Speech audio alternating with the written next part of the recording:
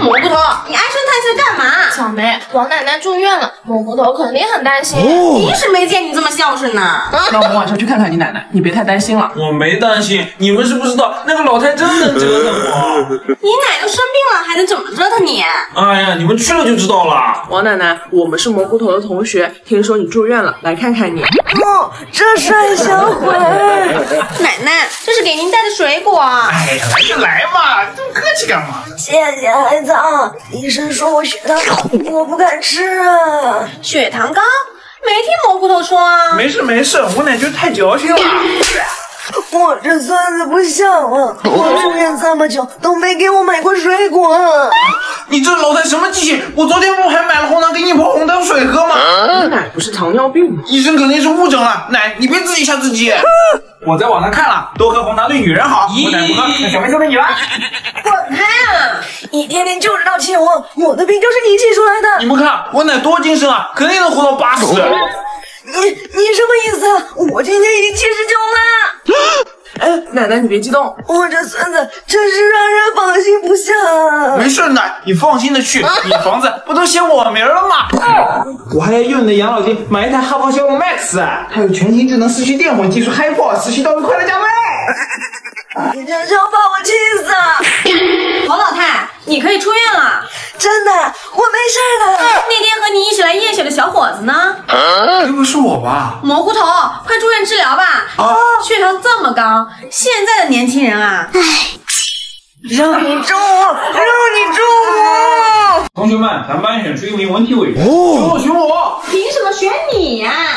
我才是最合适那一个。好了，别吵了。文体委员先由德智体美劳兼备的大丫担任，等有了好的人选再向我推荐吧。没什么好事都让大丫占了去。就是，又当班长又当文体委员，看不他能的。黄老师说了，我只是暂时的，如果你们好好表现，一定会当上的。亲爱的文体委员，班里没水了，回去帮忙搬桶水。可是今天不是我值日呀。哟，文体委员连为大家提供帮助都扭扭捏捏的，真不知道是怎么被选上的。好吧，我去。文体委员，我桌上垃圾太多了，你帮我收拾一下吧。可是我功课还没复习完呢。果然，文体委员只是个花架子，啥也不愿做。别说了，我做还不行吗？这两个人又欺负大丫。其实你们只要多为班级做贡献，我就愿意给你们其中一个人投一票，让他当上文体委员。真的吗，浩辰？你愿意为我多投上一票吗？浩辰，投我！可是这垃圾，我来打扫。起开！我要为班级做贡献，还轮不到你。谢谢你，浩辰，这个给你。这里是味道真不错。浩辰，我把教室卫生全都打扫好了，是不是可以多为我投一票啊？我也出了不少力，选我！可是班长每天的工作也很辛苦，想要当文体委员，至少要帮班长分担工作压力。大丫，我能帮你干点什么呢？我呢，我可以帮你做什么？蘑菇头，你怎么老是和我抢？浩辰要选的是我，明明是我。哎呀！别打了，浩辰，这下怎么办呀？班长，你说我应该选择谁当文体委员呢？大丫，你这橡皮好可爱呀，借我用用吧。这是妈妈给我寄的。怎么舍不得啊？别这么小气嘛。那好吧，借你用半天。一个橡皮而已，我会还的啦。怎么还不还给我啊？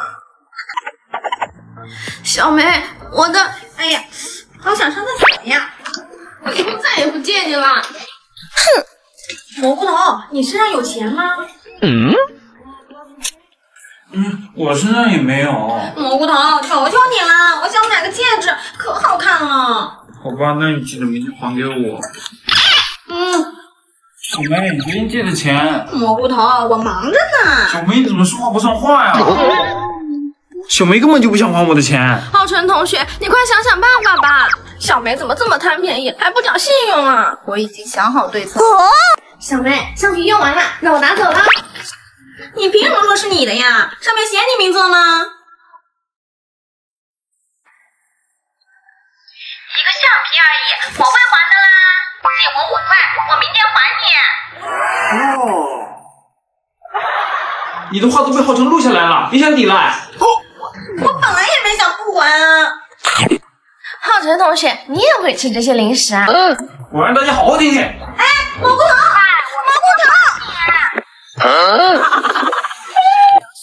我知道错了，你们放过我吧。嘿嘿，大丫，你说我们要不要放过他？我今天决定让大丫当主厨。不是，为什么？因为你每次做的菜，大丫都不付钱，这事儿一定和你脱不了关系。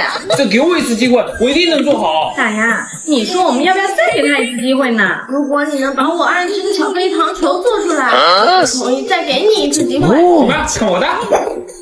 首先，先放一点水，放入巧克力，不停搅拌，等待巧克力慢慢融化，放入糖果，让它均匀的裹上巧克力。OK， 大功告成。你要的巧克力糖球，这味道怎么怪怪的？我不管，这道菜5块钱。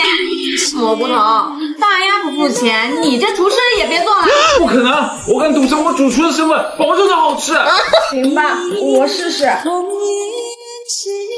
知道是啥味了，是巧克力糊了，好难吃啊！哎你，我来。哎呀，厨师手。默写本已经发下去了，有些同学错的特别多，错的都给我写20遍。大丫，都怪你，我抄你的错了15个，我也错了12个呢。嘿嘿，我只抄了5个。你还不是抄浩辰的？大丫，你今天怎么回事？蘑菇头，复习第几单元来着？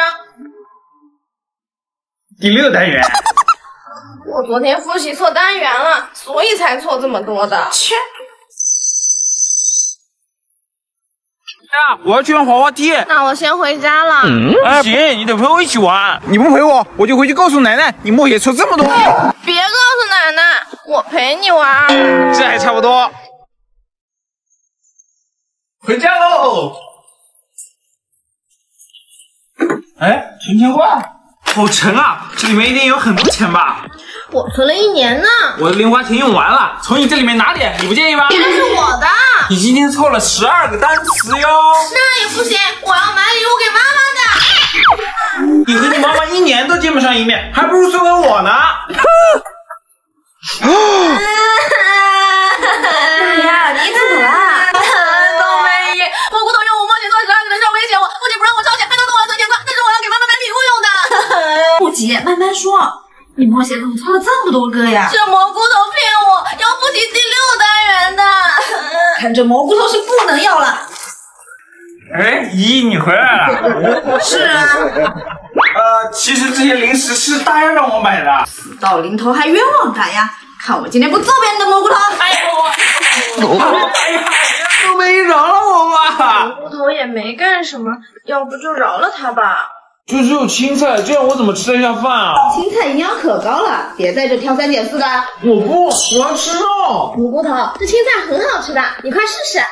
难吃死了，我才不吃。那你以后都别吃了。哼，不吃就不吃。冬梅太坏了，不给我肉吃就算了，现在居然饭不给，还好我零食。